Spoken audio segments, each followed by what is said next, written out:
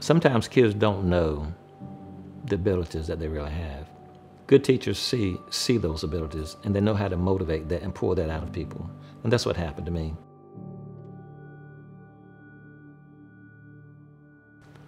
And at an early age, it was my art teacher who sort of gave me a spark in life. For me to be told I had some talent, that just opened my heart to, hey, doing what I needed to do, to try. It motivated me to even want to go to school. And because of 2 or 3 teachers, I chose to go to college.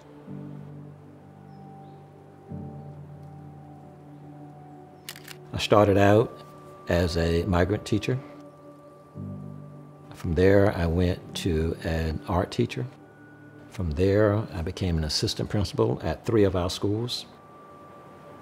From there, I became a principal at 3 different schools. From being a principal, I went to central office and became a director. From an executive director, I became superintendent. The greatest concern that I had at that time when I took the office was the teacher turnover rate.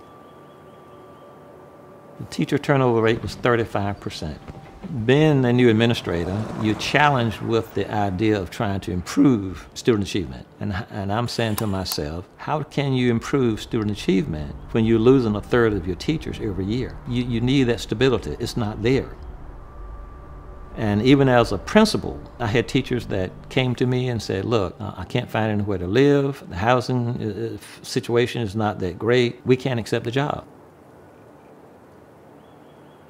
So I was talking to James Ewell. That was a great moment for Hertford County. And we were talking about the problems we were having.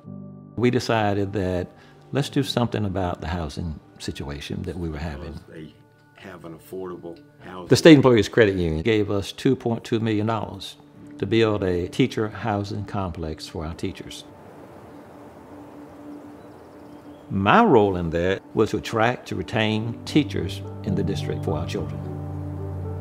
The housing complex makes it more convenient for them, makes it easier for them in the sense that they're going to have qualified teachers in the classroom, more so now than they did before. We went from 35% teacher turnover rate to 12% teacher turnover rate in 1 year.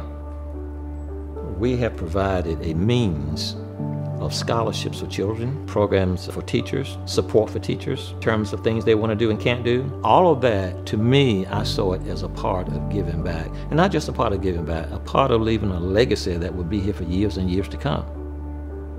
It was a team effort from everybody in the community to help, and the State Credit Union pretty much led the way.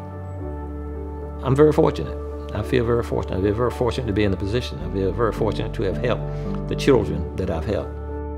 I think the most rewarding position I've ever had was working with students. I'm showing them and teaching them the possible things they could do when they didn't know they could do it. And that's what teaching is all about. Kids come to us, they don't know what they can do. They don't know what they can learn, but you have to teach them. And once they find out, then they go on their own, then they fly.